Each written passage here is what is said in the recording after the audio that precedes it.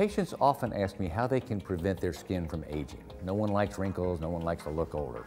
I generally tell them this: pick your parents differently next time, because in general, the way your skin is going to age is genetic in large part. However, there are some things that you can do, bad and good, for your skin. The sun is one of them. The more sun you get, the more leathery and wrinkly your skin is going to be, especially if you get sunburns. So avoiding sun exposure, using sunscreens.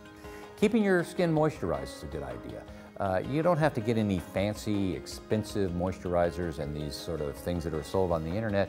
Any type of cheap and convenient over-the-counter moisturizer is going to help you.